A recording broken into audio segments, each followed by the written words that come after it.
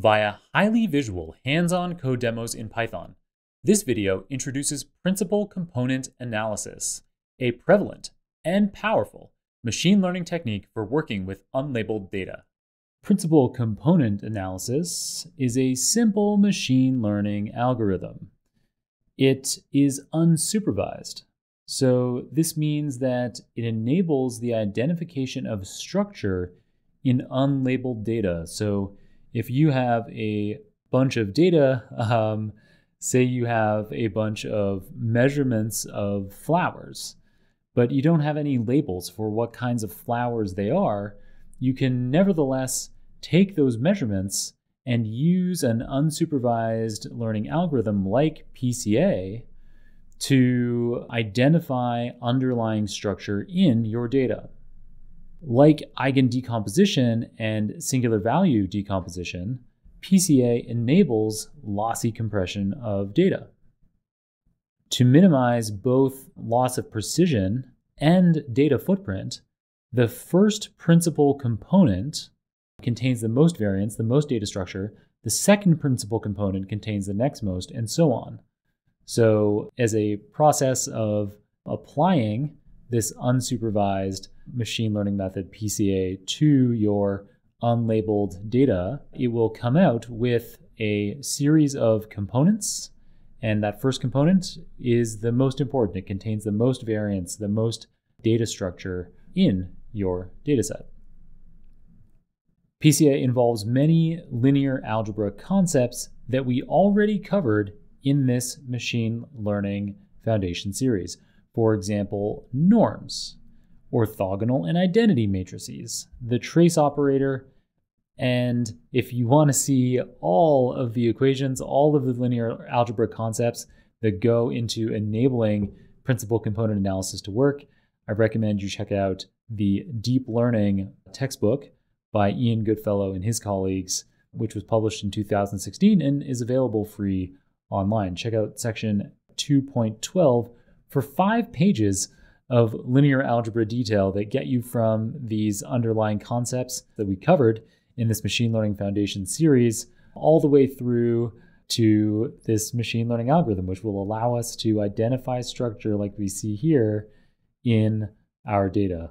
So let's jump to a hands-on code demo to perform PCA at a high level. And so make your way to the principal component analysis section of the Linear Algebra 2 Jupyter Notebook. The PCA example code here is adapted from code that I adapted from a cognitive science course. Let's start by importing this specific dataset. It's called the iris dataset, and it's found in scikit-learn. And let's have a look at the data. So it consists of 150 rows and 4 columns. And those 4 columns correspond to 4 features, 4 measurements of flowers. So petals are, I think pretty much everyone knows what petal of a flower is, the bright colored part of the flower. And so we have measurements of the length of the petals as well as the width of the petals for a given flower, a given one of the 150 flowers in our data set. And then another part of flower anatomy that you might not be aware of is the sepal. And these are green structures. They kind of look like leaves, and they're immediately below the petal on a flower. So anyway, the details, the biology doesn't matter too much. The point is we have 4 measurements of plant anatomy, specifically of different irises, 150 irises, and we have 4 measurements per iris. So we can have a look at these data. Here are the first 6 rows. So for 6 irises, for 6 flowers, we have these 4 measurements: sepal length, sepal width, petal length, and petal width.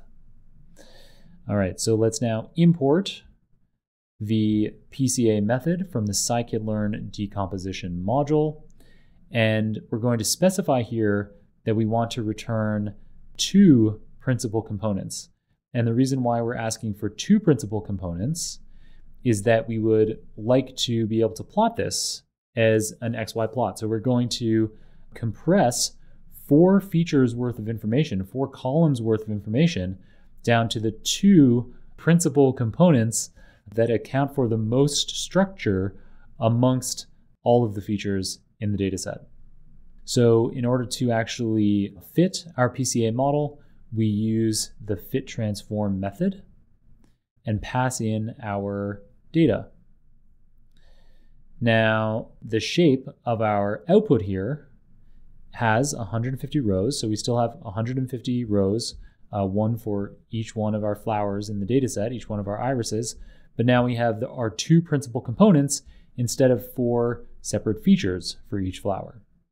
So now when we look at that, you can see we have these two values, the first principal component and the second principal component.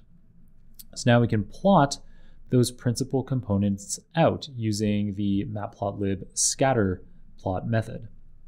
So across the two principal components, we now have our 150 flowers laid out, and we can see that there is a clear structure here. So for example, these flowers appear to be different in some substantial way from this group of flowers here. And so you could then use that to investigate further and try to understand what's happening in your data. Now, as it happens, for these iris data, we actually do have labels. So up until this point, we've been considering our data unlabeled. So we just have features, but we don't have outcomes that we could predict with those features. And that's what I've been making it seem like so far. But in fact, for our 150 irises, we do have a label, which is called a target here. Target because we could predict the label with our 4 features. So we could use these as inputs to a model to try to predict our targets, our labels. But we're not going to try to predict labels here. We're just going to use them to add color, a third dimension, to our plot of irises along 2 principal components. So to do that, these 2 lines of code here are just to show you that for our 150 flowers, we have 50 each from 3 different species of iris. And specifically, those 3 species are setosa, versicolor, and virginica. So now let's add that color. So we're going to add this additional color option to our scatter plot alongside our 2 principal components. And now we can see clearly that the 3 flowers, the 3 species of iris, correspond to 3 characteristic regions of this plot when plotted by the 2 principal components. So the PCA technique was effective for identifying hidden structure underlying our 4 pieces of flower information. So cool. We've made it. We've covered all of the linear algebra content in my Machine Learning Foundation series. Up next, I've got a short video that provides you with resources for deepening your linear algebra expertise even further on your own if you're so inclined.